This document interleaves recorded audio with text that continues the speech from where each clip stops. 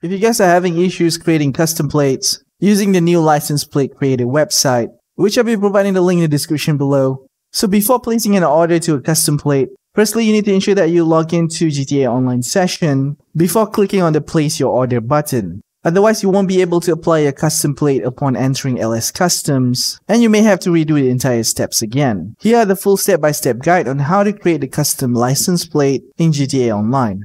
To create a new custom plate, simply click on the new order link.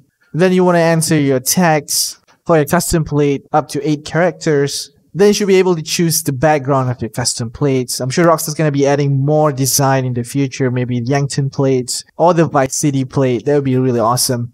There's also the plate view or the car view if you guys want to check out how the plate's going to look like on your car at the bottom right. Then simply click next and you'll be able to choose your vehicle. Once you've selected your vehicle, this is the most important step you guys have to pay attention to. It says enter a GTA Online session before placing your order. So you want to enter the game, enter a GTA Online session, then click the place order button. If you don't do this, when you drive your vehicle into LS Customs, it won't prompt the new license plate, so you have to redo the whole step again. As you guys can see here, I click on the place order before logging into the game. As a result, when you enter your car into the LS Customs, it won't prompt you to put any new license plate. So if you've done it correctly, when entering LS Customs, there should be a menu that says process app order. You want to select that and it's free. And now you successfully obtain your custom license plate. So that's it for this video. Thank you so much for watching. Be sure to hit the subscribe for more future GTA videos.